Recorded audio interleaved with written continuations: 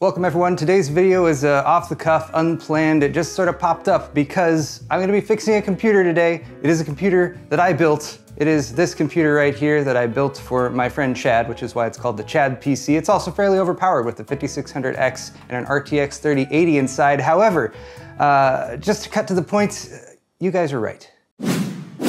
Excellent! Today's video is brought to you by the MSI Vigor GK50 Elite LL Gaming Keyboard, featuring a sleek brushed metal top plate and fingerprint-resisted matte-coated keycaps. KO Blue switches combine mechanical precision with a lighter key actuation pressure, which is great for gaming, and you can use the array of hotkeys for media control or to customize the per-key RGB lighting with an array of effects. The unique octagonal-shaped keycaps and stable anti-slip gaming base pads complete the package, so click the sponsor link in the description for more on the Vigor GK50 Elite from MSI. So I built this system back at the beginning of December. It was put together fairly quickly because my friend Chad hit me up. He was like, I want a new computer. I was like, you're gonna have a hard time doing that right now, man, but I can probably help you out. Fantex had also just hit me up to see if I wanted to do a build in their Evolve Shift 2, which is a pretty cool small form factor case, which goes more vertical than horizontal to provide you with a mini ITX chassis that can fit a pretty solid amount of hardware, including very large triple slot cooler GPUs, such as the RTX 3080, or a lot of the RTX 3080s. Now, the 3080, which is a gigabyte model, is over on this side, and Chad was worried that that was having issues at first, but I'm fairly confident that the GPU is just fine. In fact, I think I have already figured out what's wrong with this system based on Chad's description, and I think it is the thing that most people were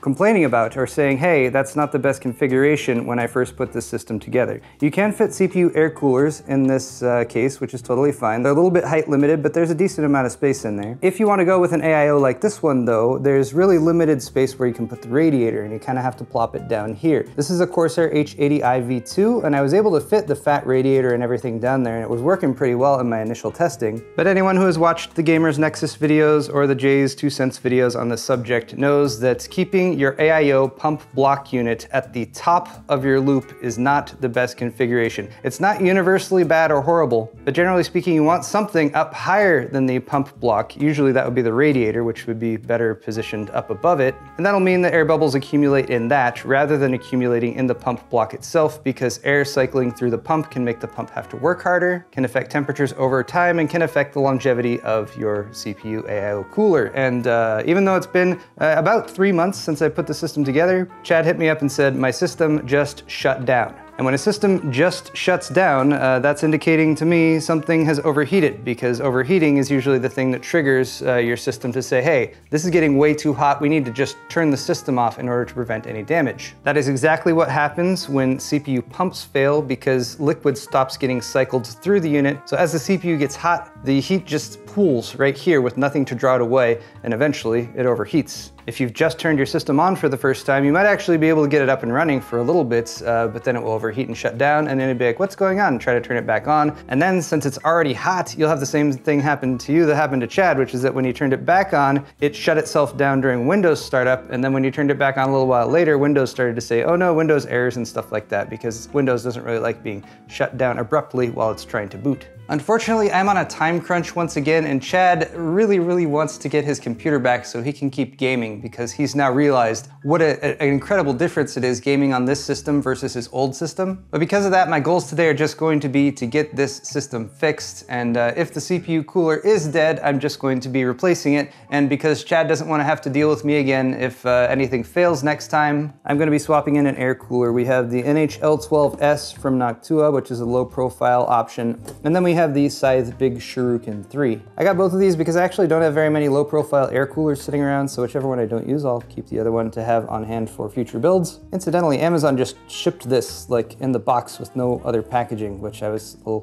like, shouldn't they have put that in a different box? It's fine inside though, so don't worry. So here's what I'm gonna do. First, power the system on and hopefully verify that this pump is actually dead. Second is, assuming that it is dead, I will need to remove this whole thing, which is not the easiest thing to do in a small form factor case like this. That's part of the reason why Chad needed my help with this. And then 3, of course, will be installing one of these air coolers and making sure that that fixes the issue. That sounds like a plan to me, so let's get going. Doing that test boot. So if you have an AIO pump that has failed, you maybe will experience something like this. So first I do the feel test. If you can feel the pump and you don't feel any vibration at all, there's a decent chance that that means the pump's not working. Second, I'm keeping an eye on the temperature right over here, which started at about 40 degrees and has gone up about 1 degree every few seconds for a while, and it's getting warmer and warmer. Once this hits a certain point, what will happen is the fan down here is going to spin up more and more, because it's like, the CPU is hot, we need to cool down the CPU. Ramp up the fan that cools the CPU, but since there's nothing cycling through the tubes, there's no heat down there for the fan to dissipate. All the heat is just pooling right up there. And over here we can see, yep, it's still getting hotter and hotter and hotter. So for any of you with an AIO CPU cooler, if you ever have your system just shut down on you out of nowhere, check this out. Make sure you shut down the system and wait till it cools off completely, then you can boot it up just to get in the BIOS, and then you can watch this happening. Hotter and hotter and hotter, and this will keep going, even though the computer's not doing anything. That's the key point right now. There is no significant load on this system that would generate that amount of heat. It's just the fact that it's not being cooled by the failed AIO. Now, I'm not sure if I should let it get hot enough to actually shut itself down or not. 64C, 65C. Yeah, that's not a good idle temp, especially with a liquid cooler. 66. Actually kind of surprised that fan hasn't ramped up, but I did create kind of an aggressive, quiet fan profile for this system when I first set it up, but oh, now I think it's actually spinning up now because we've just crossed 70C, 71. I think I validated my theory that the part of this build that I was most concerned about failing is the part that failed. I hoped it would have lasted a little bit longer than this, but now I can at least move forward with my repair plans. So I'm gonna work on this system, get the AIO pulled out, and then we'll install the air cooler. Oh, and now that we're getting up towards 80C, the fan is starting to spin up more and get louder. I can hear it. Okay, I'm gonna shut down.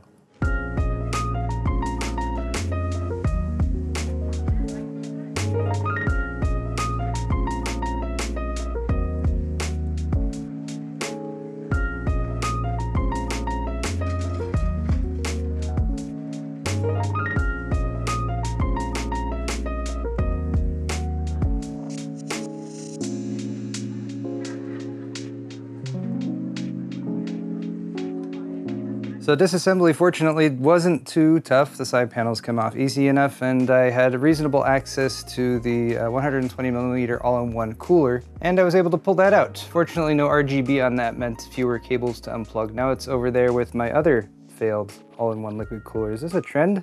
We got a trend going on? For the air cooler though, I did a post online, a poll, both on Twitter and on YouTube, and a bunch of you guys voted. Thank you for doing that. And you all overwhelmingly chose the Noctua NH-L12S. So sorry, Scythe Shuriken 3, we'll use you in a different build. I was pulling the parts out for this though, and thinking to myself, I'm gonna be smart because there's a backplate here, universal AM4 backplate that the existing all-in-one cooler used, and I don't wanna have to get back at the back side of this motherboard because the graphics card is back there, and if I don't have to uninstall that, then that's a little bit less work I have to do. So by leaving a couple mounts on from the Corsair H80i, I can then reinstall the mounts for the new Noctua NH-L12S, and hopefully I won't have to get at the backplate or worry about that. But then I realized, oh yeah, there's two different sets of mounting brackets for this cooler because there's a couple different ways you can orient it. Horizontal or vertical, basically, depending on which way you want the fin stacks to go, and you would want the fin stacks to promote airflow across them this way, where air would flow a little bit better, rather than this way, which would be blocked. So at first I thought, oh, it's a tall case and there's an intake at the bottom, so I want air to flow vertically and I'd want it that way. But then I realized, oh yeah, there's also a fan right here that is an exhaust. And this compartment up here is a little bit separate from the bottom of the case anyway, so I think I'd be okay with it this way. But then I started positioning it and I realized, oh yeah, I've got some tall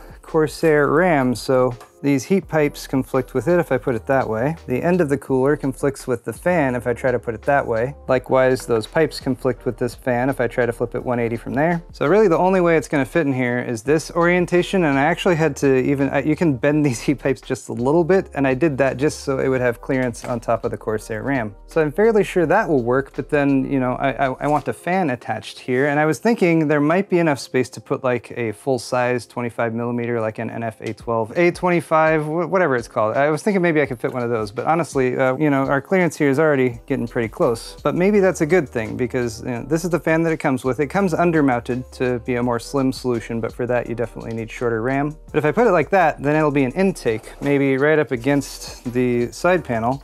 And if the side panel fits, well then, I think there will be minimal clearance, and the sort of spacers here across this mesh actually provide a little bit of gap there as well. But that should get tons of fresh air right there, so I think this is the configuration I'm gonna go with.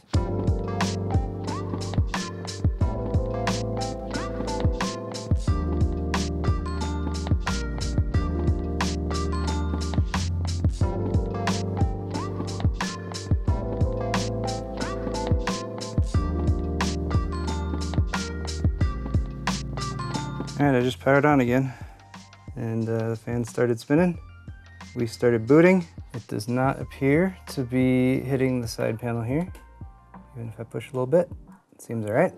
And hey, we've booted into the operating system, and we can see our CPU temperature here. A little on the warm side.